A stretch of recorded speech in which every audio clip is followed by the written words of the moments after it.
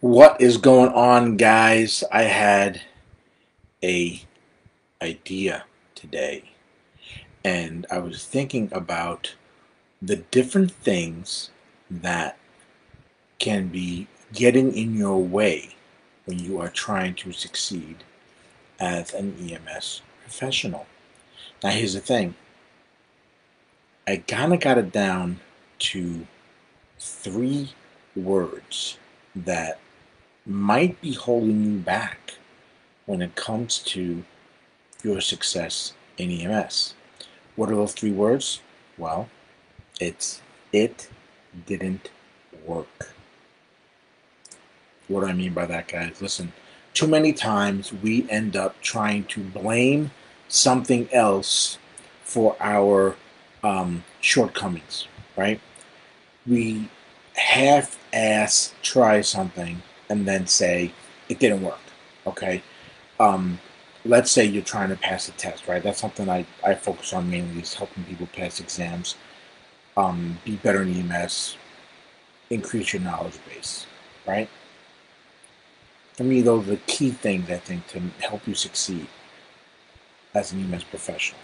But whether you use my resources, you use somebody else's app, another website, you just use free stuff on YouTube, whatever the case is, if you don't really use it and just kind of halfway use it and then say it didn't work, more than likely, a lot of times I find when I coach people and I mentor people in my exam success formula, for instance, I find that the harsh reality is that the person didn't do the work. Not that what they used didn't work.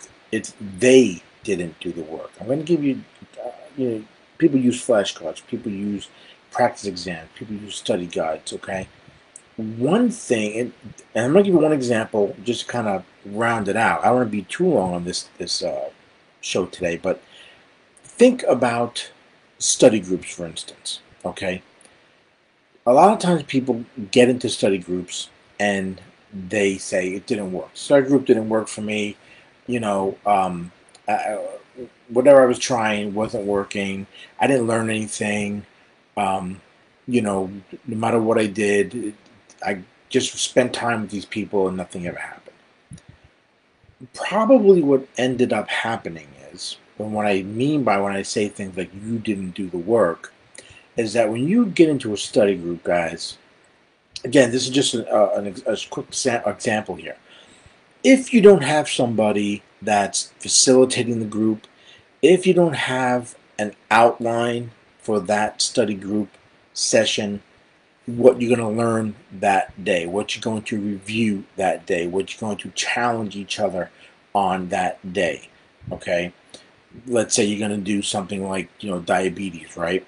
So you want to have sort of a bullet list of what it is you guys are going to talk about.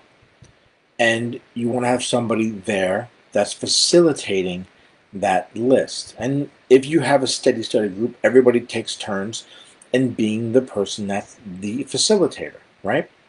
And you'll have some people in the group that are stronger in areas than others and stronger in some topics than others, and that's a good thing.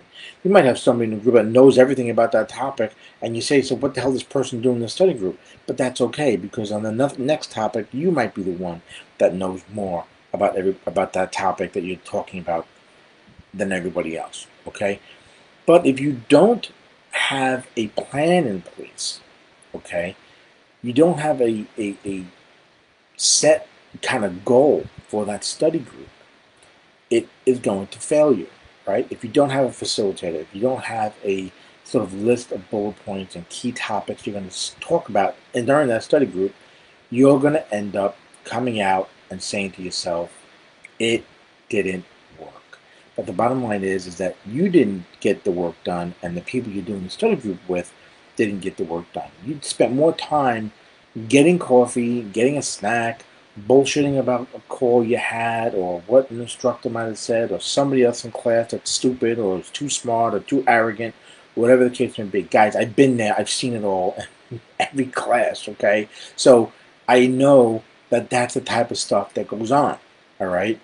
So that's why I'm not a big fan of study groups unless you are very strict with that. Okay, now that's just an example, guys. It can go for anything. All right, whether you're using flashcards. Let's say you do flashcards, and you're not using flashcards to their best ability.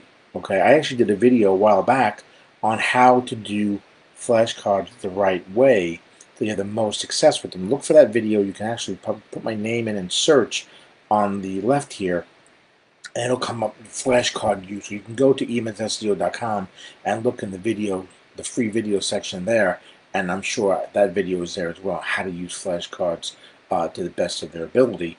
But again, if you don't follow a plan, if you don't do something where it is set in stone and followed correctly, you don't really have the right to say it didn't work.